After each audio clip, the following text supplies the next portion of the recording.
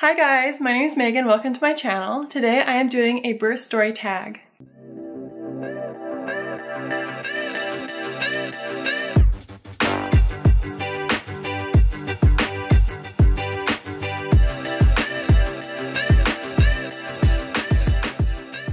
So this tag was actually created by a lady named Sarah. She has a really cool channel. It's called Sarah aka Mommy, and I will link her channel down below.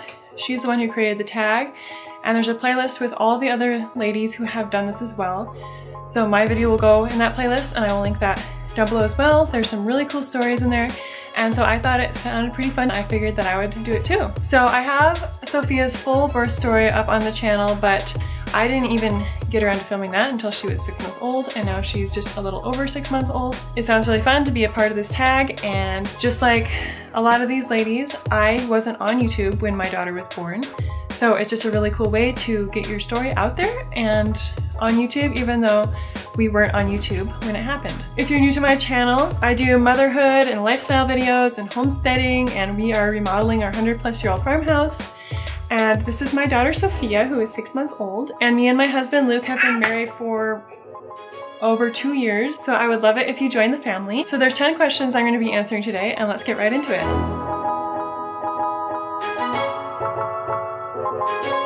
I've only had one birth. I've had my one daughter Sophia, but I'm really looking forward to having a bunch more births. I love kids. I want to have 6 or more kids. It was funny, when I think I was like 12, and me and my friend used to say that we wanted 27 kids each. So I'm not wanting that many anymore, but I think at least 6 is what I really want. I love kids and I love being pregnant. I don't so much love giving birth, but it is a really empowering experience.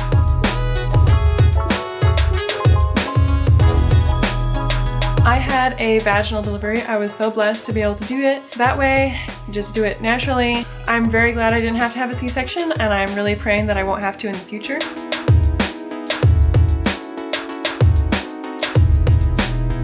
I did mine naturally, and obviously whichever way you want to have your birth go is totally your choice, but I have always been very for natural things and healthy things, and I don't want to put any drugs in my system that may possibly affect the baby.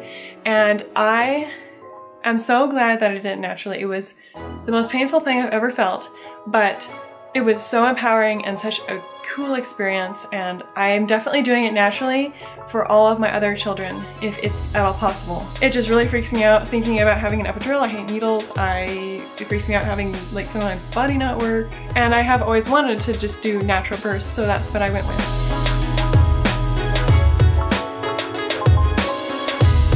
I had a home birth. When we first got married, I was planning on having my first baby in the hospital, and then after that, future babies I would have at home once I kind of knew what I was doing.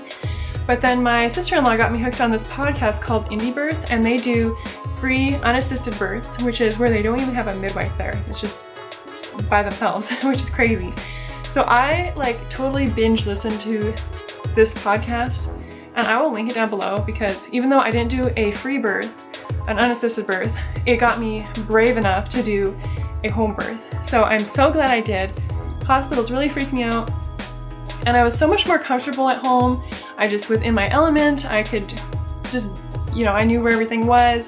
If we needed something, it was right on hand. And then afterwards, it was so nice to just recover at home and not have to drive home. I didn't even take her in the car until she was like 3 weeks old, so that was really nice because I don't like taking her in the car. I'm getting a little bit better about it, but when she was first born, oh man, that was like the scariest thing ever.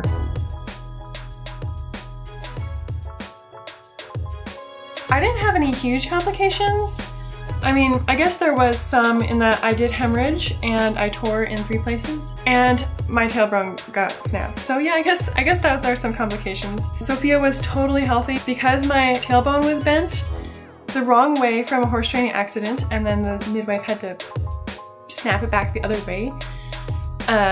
Sophia had some bruising on her head and face, but that was really minor and it went away after like a week. But I had to get stitched up from my tears, and I couldn't walk up the stairs for over a week. It was quite painful, and the hemorrhaging was really scary. I'm really, really glad that I had a midwife there, because I could have died, like literally, from that hemorrhaging.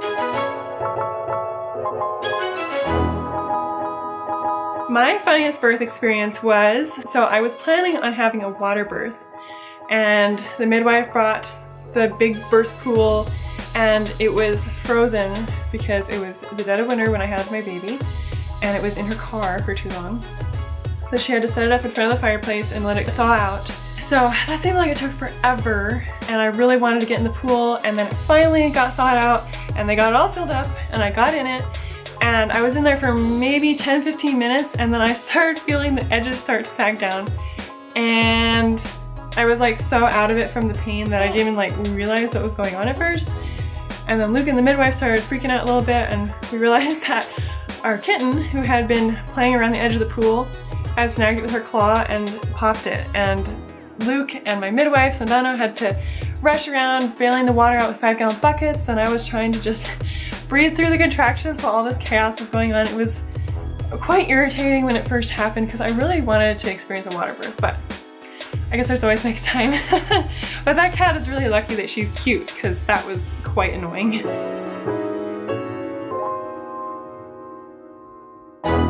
Me and Luke wanted to have a really private birth, so the only people who were there for Sophia's birth were Luke, my husband, and our midwife, Sandana. We may have more people there for future, or we may even have less if we decide to do an unassisted birth, and it'll only be me and Luke and possibly our kids.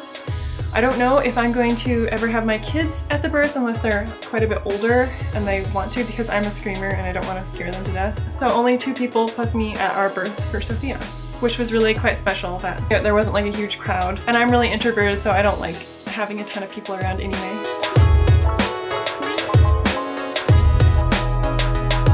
I was full term. I actually went 2 days past my due date, so I was 40 weeks and 2 days, which once I got to my due date and passed, I was really impatient, and hopefully next time I'll be a little bit better about being patient and just waiting for when the baby's ready. But I'm really glad that I didn't have to be induced or anything. I'm glad we waited for when Sophia decided she was ready to come out, and she was nice and big and healthy and chubby, so I got impatient and I was quite uncomfortable, but in the long run I am glad that I went over and past even.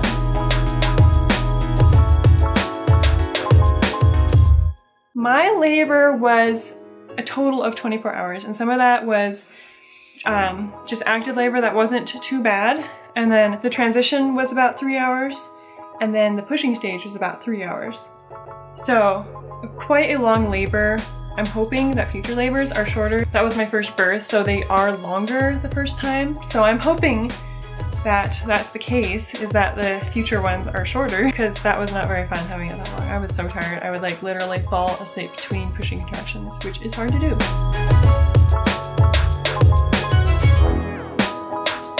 My recovery time was about 6 weeks, I think. My midwife came and checked me at about 4 weeks, and she cleared me for just regular activity, intercourse, and she said I was completely healed up and looking good.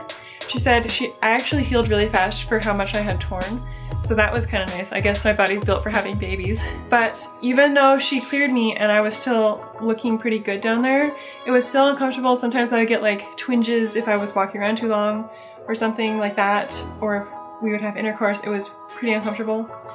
So what I did was I used Primrose oil capsules and would just put a capsule up there, and then after like another week or two, at about 6 weeks postpartum, I was feeling really back to normal. It wasn't uncomfortable anymore down there, and I was getting close to back to normal. I mean, obviously my body will never be how it used to be, and I have heard that it takes, as long as it took to grow the baby is how long it takes for your body to totally go back to feeling, you know, 100% normal. So I'm just giving my body grace, but I'm still back to doing most activities, and I'm feeling good. My thyroid, I have a thyroid issue, and it did go really high after I had her, so that didn't help my recovery time, but I'm feeling really good now, and I'm very grateful that I do feel good, because she's a handful and she's very busy. So those are all 10 questions, and I hope you guys enjoyed this video and hearing a little bit more about it. So don't forget to go check out Sarah aka Mommy's channel, and I will link the playlist with everyone else's birth story tag